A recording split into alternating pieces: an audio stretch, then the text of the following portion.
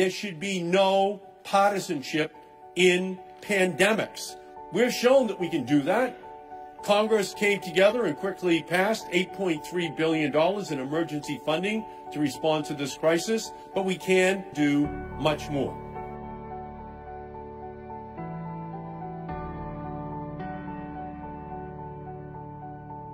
I am officially calling on President Trump to do that today so that we can work on this issue right now.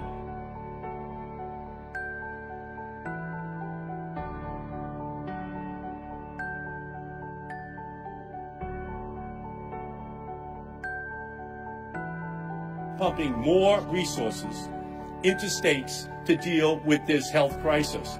And I will be introducing legislation to accomplish that.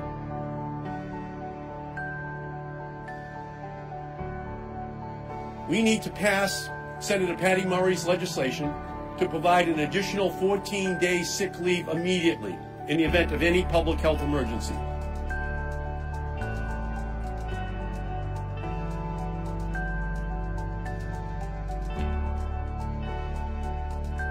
And support programs like SNAP to support food security. And we should provide rental assistance for those who need it.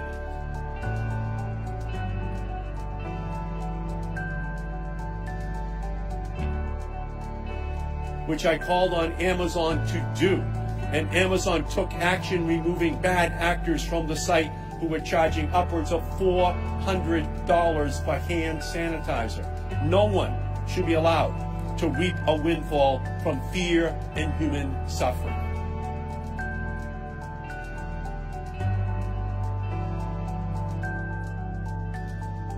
In a pandemic, our healthcare workers are heroes, but these heroes need help.